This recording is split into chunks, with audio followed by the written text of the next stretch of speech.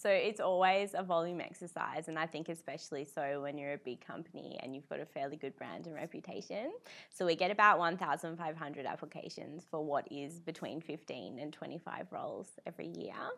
So in terms of standing out, it's not, I feel like it's potentially a little compartmentalized in the industry. So if you tick X, Y, and Z box, you're going to get through. And in actual fact, it's not that easy. So every recruiter and every company has different ideas essentially about what success would look like. But in terms of what I personally look for, our first stage is an application process where they get to fill out a couple of answers to how they can be innovative and what they can add to the company in their past experiences and things like that. And really the key piece of advice I give to graduates is proofread your answers.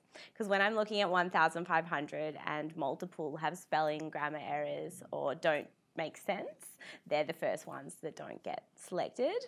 And from there, I think that networking is absolutely key. So making sure that they get to know someone in that company, whether it be when we go out to careers fairs or through a friend of a friend of a friend, because understanding the culture can really help them to sell themselves in a way that's most appropriate to the organisation.